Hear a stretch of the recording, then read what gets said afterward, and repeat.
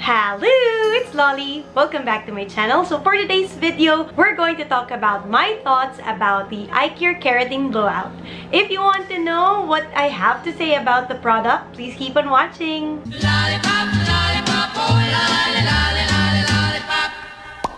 Boom, boom.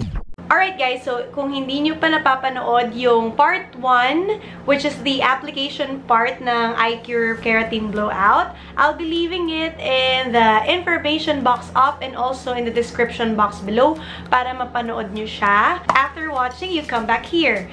Pero kung napanood nyo na siya, this is part 2 where I will be reviewing the product and also showing you the results after 3 days. But before I share with you my thoughts, don't forget to hit the subscribe button down below. Click nyo na rin yung bell button beside it so you'll get notified whenever I upload a new video.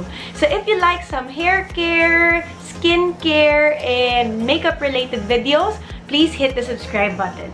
Alright, so i-divide ko to into parts and iiwanan ko rin sa taas, ko alam kung saan ko lalagay dito, yung breakdown ng mga parts ng video na to. So kung may gusto ko yung i-skip, i-move nyo na siya kagad doon sa number na nakalagay dito sa taas.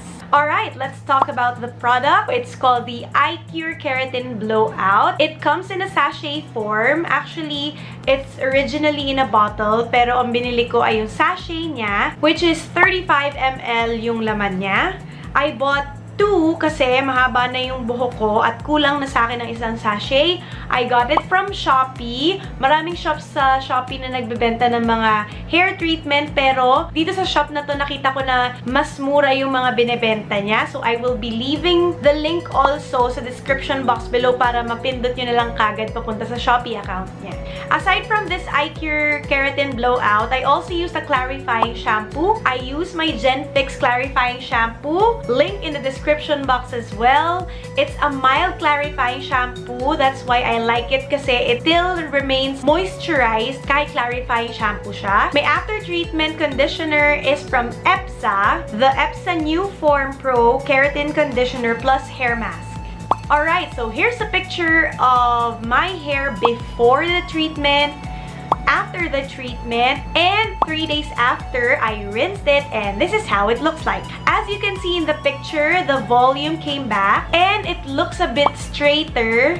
By the way, my hair is naturally wavy, so nagkaroon siya ng a little bit of straightness kahit na-rinse na siya.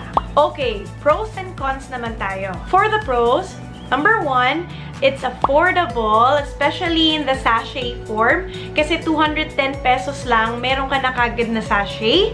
Instead na bibilin mo yung parang 2,500 na mismong bottle niya. Number 2, it leaves my hair extra manageable even after rinsing it. As you can see doon sa pictures, mas bagsak siya and hindi siya ganun kabuhaghan. And number 3, it provides a little bit of straightness to my hair even after rinsing it. For the cons, ito sobrang na-bother ako dito.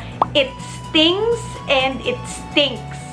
Sobrang sakit niya sa ilong tsaka sa mata. I was wearing a mask all throughout the process kasi na kapag nasisinghot mo siya, masakit siya hanggang sa lalamunan. Why does it sting? Meron kasi siyang chemical na tinatawag na formaldehyde.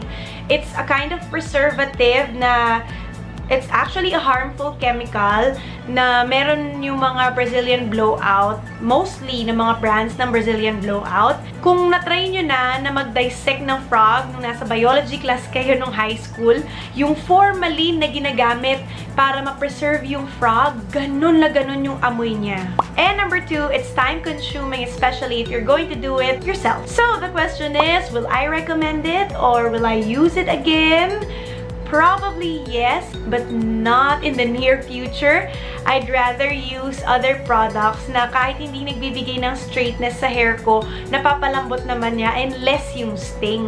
But if you are after the extra straightness, konti lang naman kasi yung masa-straight niya sa buhok mo eh. The extra straightness to your hair, sige, you can go for it. Pero according to a hairdresser talaga, you should do Brazilian blowout every 6 months. So what can I recommend as an alternative instead of doing Brazilian blowout again and again? Hair mask. The hair mask that I used as an after-treatment conditioner is nice. Actually, I think it's one of the reasons why my hair became more manageable after rinsing the Brazilian Blowout. Kasi, nung tinry ko mag-rinse ng hair na gamit regular conditioner na lang, hindi na siya ganun ka-straight and yung volume niya, mas marami na ako nakikita na frizz. So, I will be reviewing this hair mask soon para makita natin yung effect niya sa hair without any other treatment. So, that's it for this video. If you have any questions or suggestions, just leave it in the comment box below. And I'll see you next time. Don't forget, smile! There's always a reason to be happy. Bye!